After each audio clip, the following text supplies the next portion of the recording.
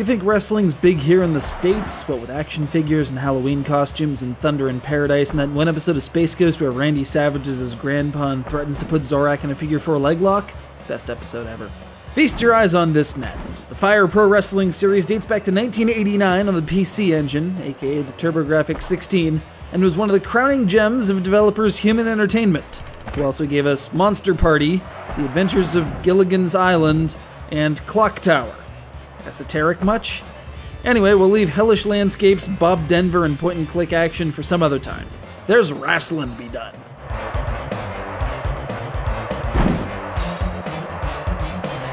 What you're probably noticing is the utter lack of any UI whatsoever aside from the timer. While it keeps the screen all nice and clean, if the game doesn't come with a manual like this cart, you're probably going to be completely lost.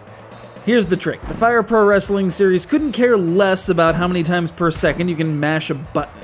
It's all about timing. And without any overt visual clues whatsoever, this poses a rather high barrier to entry to anyone trying to get into the series.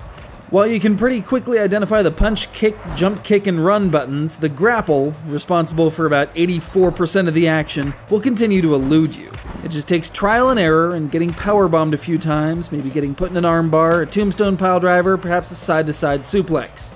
At least you're only holding a controller through all of this.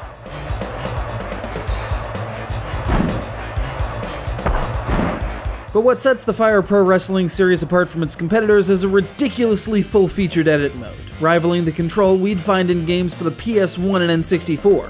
While you can't arbitrarily scale up a wrestler's build by increasing the size of his polygons, regardless of what any spam emails may indicate, you can select from a huge array of models, alter any number of parameters, and save up to 16 of these custom combatants for later use. You can even pit them against card after card of ever so slightly knocked off Japanese pro wrestling superstars and the occasional Western challenger making a cameo appearance. Case in point, the Undead Taylor. Yes, they actually went there. Man, knockoffs know no dignity, do they? Anyway, if you're not of a mind to find an import copy and search fruitlessly for a copy of the manual, I found resources for its predecessor and its successor, but not for this particular title. You can find a couple domestic versions that were released for the Game Boy Advance and PS2 and a new Avatar-centric version for XBLA. But those don't have the Undead Taylor, much to their chagrin.